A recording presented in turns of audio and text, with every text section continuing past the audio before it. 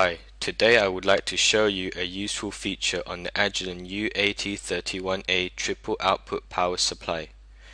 This feature allows you to preset the output sequence up to 3 levels from the front panel. In this demo, I will be doing a simple margin test on the Agilent handheld DMM using the U8031A power supply.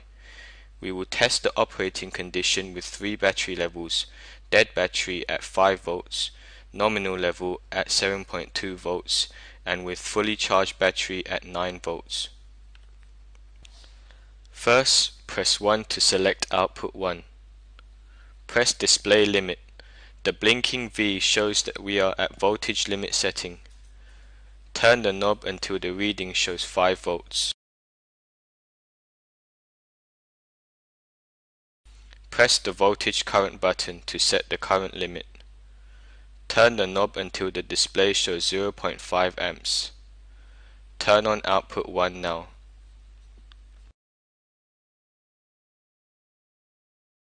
We need to save the voltage and current limit in the output on setting to memory. Press the memory button to enter memory mode. Press the memory button again to save it to M1. Now I will set the second output level to 7.2 volts.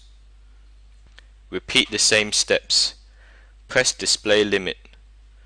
Turn the knob until it reaches 7.2 volts. I will leave the current limit as it is.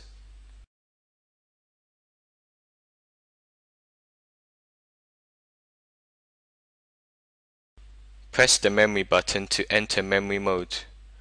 Now turn the knob slowly until you see M2 is blinking. Press memory to save the 7.2 volts to memory 2. Similarly, press display limit. Turn the knob until the voltage reaches 9 volts.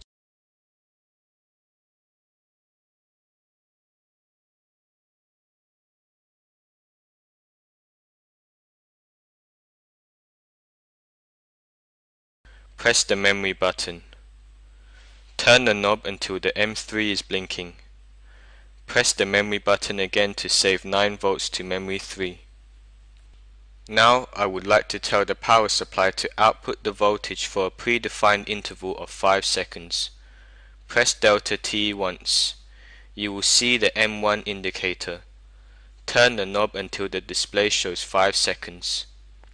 Press and hold delta T to save the interval setting for M1. Repeat the step for memory 2. You can select memory 2 by pressing the memory button. Press and hold to save. Again press delta T. Press the memory button until you see M3. Make sure the display shows 5 seconds. Press and hold to save. Now turn off output 1. Connect output 1 terminal to the handheld DMM battery input. Press and hold memory out button for more than 5 seconds. This will activate the output sequencing and the output voltage will continue to loop until you stop it. You will notice the battery level indicator on the DMM as well.